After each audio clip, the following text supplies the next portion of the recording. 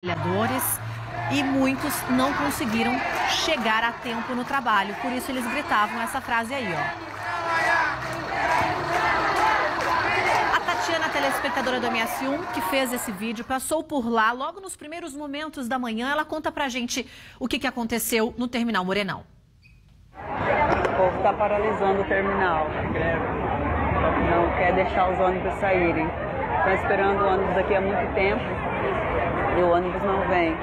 Feriado, indo trabalhar e não tem nem como ir para o serviço. Aí fica difícil mesmo.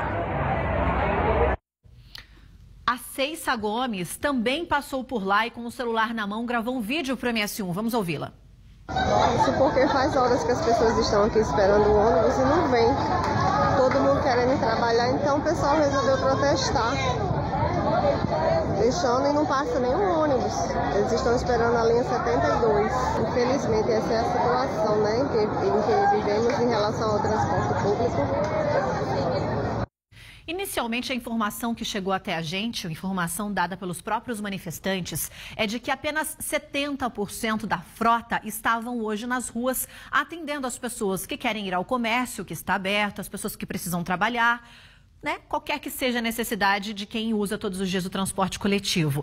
E esse foi o motivo aí, portanto, dessa manifestação que começou aí atingindo muitos passageiros. Foi uma manifestação pacífica.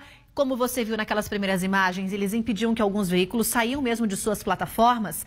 Quando há esse tipo de ação, a Guarda Civil Metropolitana é chamada. Isso aconteceu, apesar de ser uma concessão pública, o terminal é um local público, mas é resguardado aí pela Guarda Civil Metropolitana.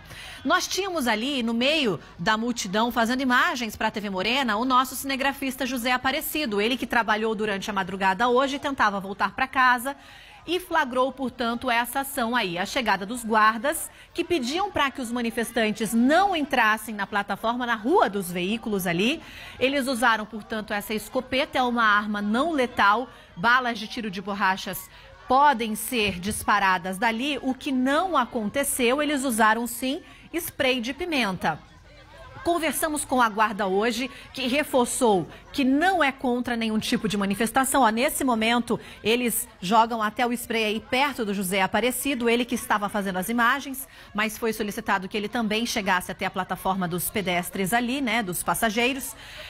E agora a guarda acaba de nos informar que vai abrir um processo administrativo para investigar se houve algum tipo de excesso dos guardas que atenderam a essa ocorrência. Porque nós passamos hoje pelo terminal, logo após toda essa confusão, estivemos lá durante essa manifestação, passamos por lá também tempos depois e ouvimos os passageiros que precisam do transporte coletivo passando no horário todos os dias. Muitos disseram e reforçaram que a manifestação era pacífica e não concordaram com a ação dos guardas que foram atender a ocorrência. Daqui a pouquinho, a gente vai trazer uma reportagem completa do que aconteceu no terminal. Vamos abrir espaço para você participar com a gente. Portanto, acesse aí o nosso canal de interatividade, que é via WhatsApp, e vamos dizer mais o que disse a Guarda Civil Metropolitana sobre essa situação hoje que aconteceu.